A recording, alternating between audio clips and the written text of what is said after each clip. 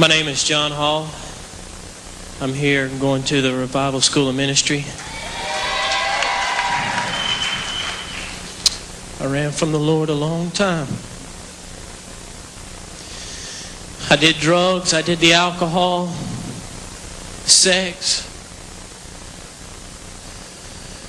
I became a skinhead. If you wasn't white, I hated your guts.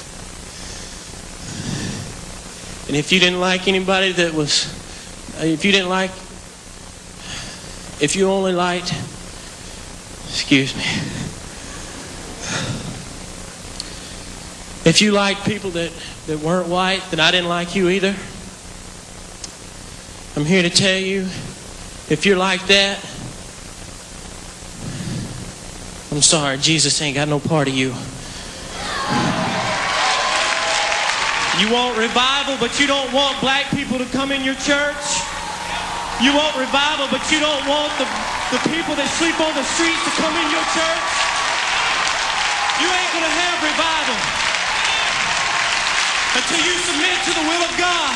You ain't going to have revival.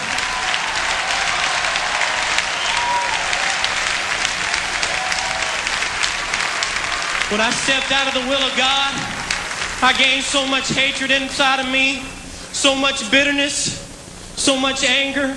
I hated the world. I hated my own mother, my own dad. I come up with I wrote out the perfect plan to murder both of my parents. But that same woman that I wanted to kill spent every night of her life on her knees praying for me.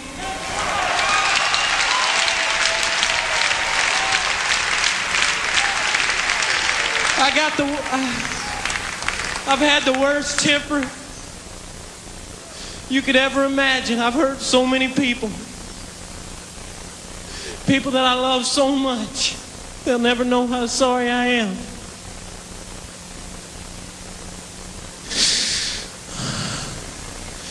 The night that I got saved, I was just like Lazarus, man. I was dead in the tomb. We read in there where Jesus said, roll away the stone, and the men said, but Lord, he's been dead 4 days and he stinks by now. Brother, I stunk. But there's so many of you, you're in the same spot that I was.